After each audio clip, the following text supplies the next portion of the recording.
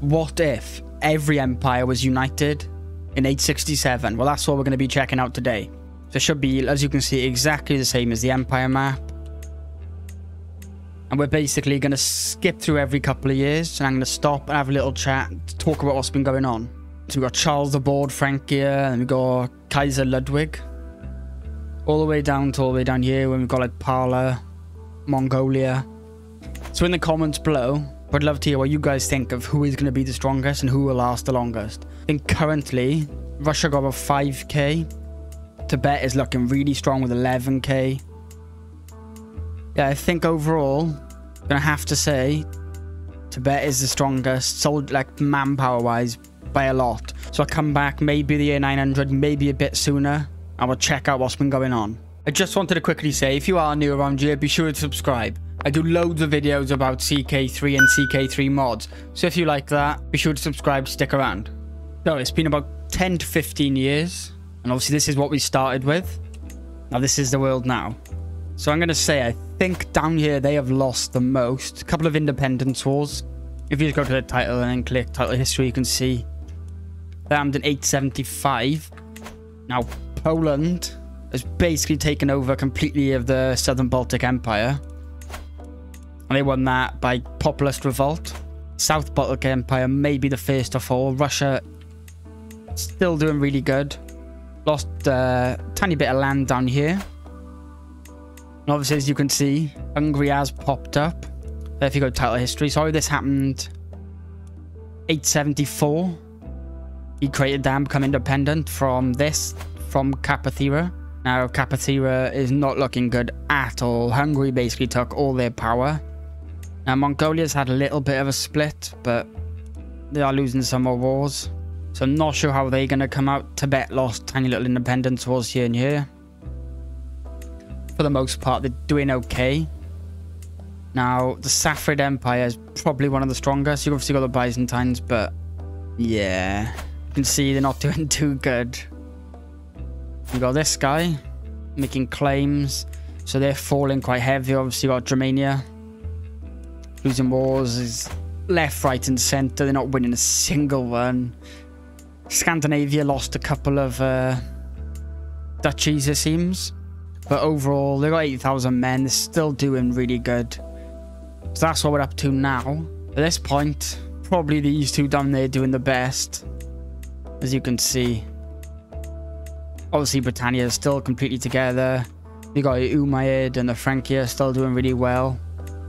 Siberia and these lot up here hasn't really been touched. So say we come back 10, 20 years. Just see how it's turned out. I'm interested to see what you guys think would win as well. So as we're just about to go into the year 900, this is what the map looks like. Now, Tibet lost quite a few independence wars, changing rulers. Mongolia, quite a lot of populist uprisings, independence factions. You can see they're quite split up now, not looking too good.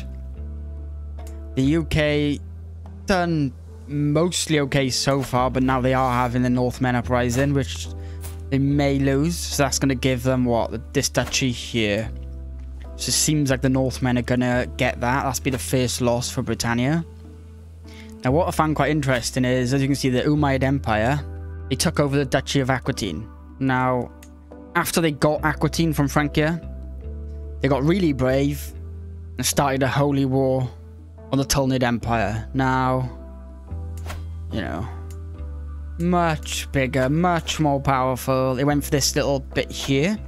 Obviously got absolutely trumped. Their leader got captured. And as you can imagine, this guy. And he died after being tortured. So yeah, he got captured and got absolutely tortured to death. Now, this empire here, basically gone. But I think the one doing the worst right now, look at this guy. Look how he's fallen. All of that to just that. Southern Baltic Empire is still there, but although they're, you know, ruled by a 4-year-old. And Finland has appeared. This absolute Chad. This peasant leader who's also a giant. Yep. What an absolute legend. Look at the size on him. You just don't mess with someone like that. Look at this. Little man. Absolute beast. So now he runs Finland. Now what I found was Italia, where all East Francia is, Italia had all of that. Now the Kingdom of Italy split off. Now we've got East Francia, still got Germania. Or Germania, I'm not sure. I might mispronounce some of these. If I do, I am sorry. So Pala and all that down here still doing pretty good. All these still intact. There is a current war going on. Siberia defending against this guy. So this guy is going for his claim and he seems to be winning. So it might be a big split of Siberia by the time we next come back. Seems to be only Volga Ural that hasn't been affected yet. Now they are warring for claims, but that seems to be like internal stuff. Byzantine Empire still doing pretty well. I mean, you got Bulgaria here, has gone independent. I'm not sure if they got a truce or what, but they'll probably have no issues getting that back. There's a massive war going on between the Byzantine Empire and the Safavid Empire. So what's going on is the Safavid Empire is going for a holy war of this. So these two are going to war, and I think it's currently on 0%. Oh, okay, yeah. So the Safavid Empire seems to be taking them on with ease, to be honest. Getting absolutely destroyed. So that's where we are. Now Britannia, still being Britannia. So say I come back in a few years, and we'll update, see how things are going on. Oh no. Yep. Europe has turned into absolute chaos, but did you expect any less? It's been just over 50 years since we last checked up. Now, Volga Ural was probably one of the most consistent ones, but, you know, you can see how that's gone. They're not doing the worst, I suppose, but not the best. Russia. I think gotta give it to Russia. Persian Empire. Doing the most consistent. Now, obviously, last time we checked, the British were on a northern conquest for this bit here. Did defend that. And then Scandinavia was like, oh, actually, take some of northern Scotland. And then eventually this guy somehow got independence and he's there with 400 troops. So I don't see him lasting long. He's not even allied to Scandinavia. They're probably going to go for him himself. Francia are doing pretty well. They lost Annis over here, but other than that, they seem to have gained everywhere else down here. Byzantine Empire still holding together. They got 15,000 troops. Oh, wow. Uh-oh, Russia, look. 26,000. I don't think anyone even comes close. Not at all. Like, well, Scandinavia got 9,000. Hungary is he's still there. They're still an emperor, apparently, with them two land with 500 troops. Obviously, Southern Baltic Empire still exists. Siberia's doing pretty well. Really, they've only lost this. So this guy's came over here, looks like, and taken this. So he has more troops than all of Siberia. Now, down in Africa, Guinea's doing really well. They've expanded quite a fair bit, as you can see, taking all up here. Taking all of Hausaland, it looks like. Now, what was once basically Germany, they've still got quite a bit of land. But then this new this new kingdom, Marburg, it's literally taken all of central Germany, I suppose. And they're much more powerful. So they're probably gonna be there for a while, and I hope not, because this colour is absolutely horrible. I'd prefer if that just wasn't in my face. Overall, though, I'm quite surprised. Surprised with Russia anyway. I really expected Scandinavia to, like, go on a mad expansion. Obviously, they lost quite a lot to Finland. They did take that back. Russia, 26,000. So they're allied with them as well, and they're quite big. So. Right now, gotta give it to the Russian Empire. Absolutely dominating. So currently it's the 1st of January 1000 AD. Look how nice this used to look. Europe is, as you'd expect, still an absolute mess. Now, just not long ago, Norway did appear, but Norway seems to have just disappeared straight away again. Scandinavia seems to have taken back quite a lot of their land. Now, they have come and taken this. Britannia still hasn't taken over North Scotland. It's just independent on their own, which is fair enough, as they are fairly powerful for just a small little nation. Volga Ural. Taken back everything they've lost, except from this little bits from Siberia, and they've come all the way down to almost connecting with the Byzantine Empire. And they're pretty much insanely powerful. I think they've... Okay, so not the most powerful empire. They're doing extremely well as Russia started to collapse. Bunch of independence around here. Losing a lot of land from the north. Now, Mongolia, they have done extremely well getting their land back from Siberia. They've come quite well to go to the west. Still tiny bits up here, but they're 20,000 troops. They're definitely the most powerful on the map right now. All of Europe still Catholic. It's mostly what you'd expect. A lot of different cultures currently going on down here. As you can see, this empire is in absolute shambles right now. They're losing one war, winning one, not doing perfect. I mean, somehow this guy still gets to be called an emperor. I mean, come on. Surely that just doesn't count. I think the Southern Baltic Empire is still somewhere. There, look, that's all he's got as well. You gotta say... Well, I think this empire doesn't exist anymore. So that seemed to have been the first one to fully fall. I gotta say... Volga Ural doing the best easily, I think. But then again... Might be this one. Tataria. They have done quite a lot of expansion, as where this empire was absolutely dissolved. Or well, it's still there, but quite weak. I genuinely thought the Byzantine Empire would have fallen apart by now, because they were having a lot of revolts earlier on. But they've done a really good job holding everything together, defending holy wars. And the Arabian Empire, I mean, it seems like they're going for that Ottoman Empire sort of style, you know? Go for all the borders, get a bit of a spread going on up here.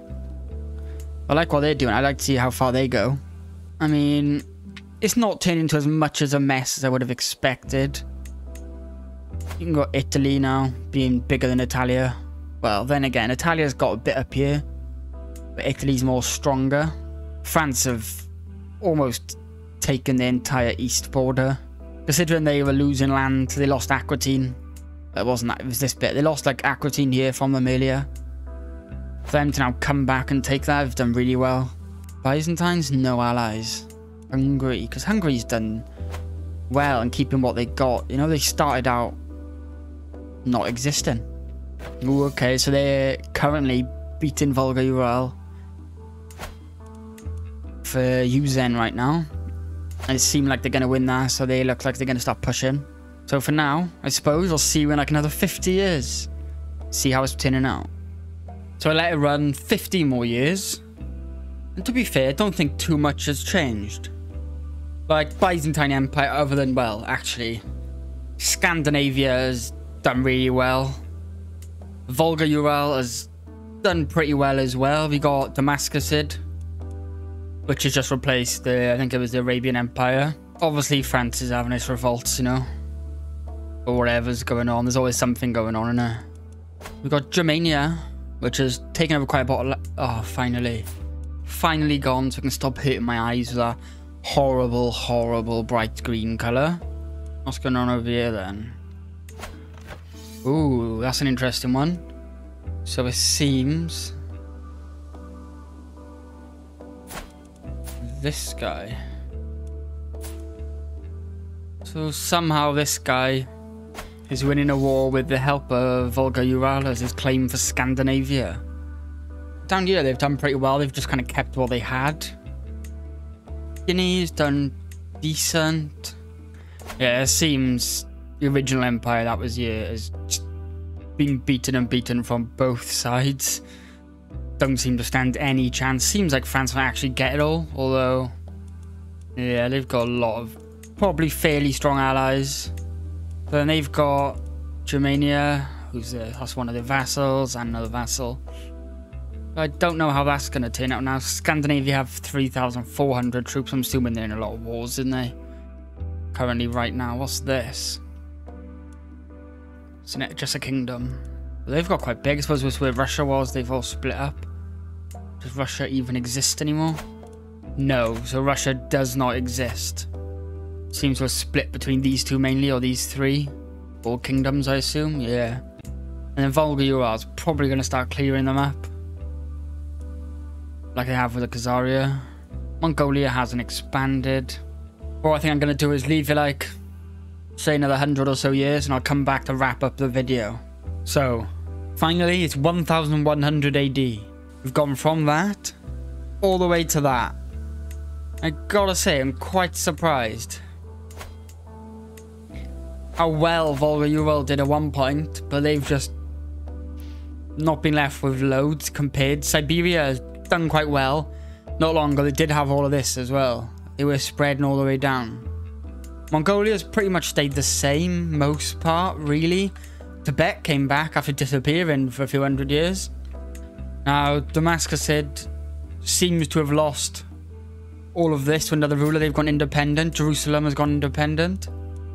And that's under Catholic control, so see how that goes. I mean, Scandinavia, it's a bit of a mess, but considering they did lose loads of land to Finland at one point, they have done quite well. You know, Britannia, they've just lost this to the French, and they've lost a bit here to Scandinavia. I don't think I've seen them once go and conquer anything. They just kind of stayed on their little island, which is not very British, is it? Now, Germania is still around from the start. I mean, they ended up with a fairly similar amount of land. Obviously, these smaller bits up around here, but they've gone more wider. Now, the Southern Baltic Empire, I think it still exists here. With just this tiny bit of land and barely any troops. With, well, Russia was really big at one point, if you remember, but that's just absolute mess, all of this. Byzantine Empire, I've got to say, they've lost a tiny bit of land, but they've done really well. This is almost identical for the most part. And this bit over here. Now, these two disappeared. Absolutely gone into hundreds of little things. So this one still exists, yeah, with a couple of land, not much. The Isfahan, yeah. They've stayed fairly consistent. I mean, they've got a bit more land, it seems. They've gone more north. Lost a bit here and here, but overall they've done well. These pretty much expanded a little bit. Now, Africa fell really early. This one, anyway, the biggest one in Africa seemed to have fell really quick. Now, Guinea basically lost everything. Does Mali still exist? No. So that has gone. That was there for a while, but it seems Ghana has taken over most of what was his land. So I was going to say, overall, who do you think done the best? I mean, another finish. In terms of land, in terms of going out and getting land at this point, from what I'm looking at, I might have to say France. I mean, for a while, it really was Volga-Ural up here, where they lost loads. Damascus did have quite a lot of land at one point. They were extending quite far up here and up around here. But they lost all that. So yeah, I think at the end, obviously Russia were really powerful earlier, but at the end, I think God give it to the French, right? Anyway, I just wanted to say a massive thank you if you watched all the way. I do really appreciate that. I'm thinking about doing like smaller series compared to this. This was just like an all, obviously, Empire one. But I was planning on bringing back like empires that don't exist in the game or ones that are from the future and put them in the game. And see how they turn out anyway. But thank you so much for watching, and hopefully I'll see you in the next one.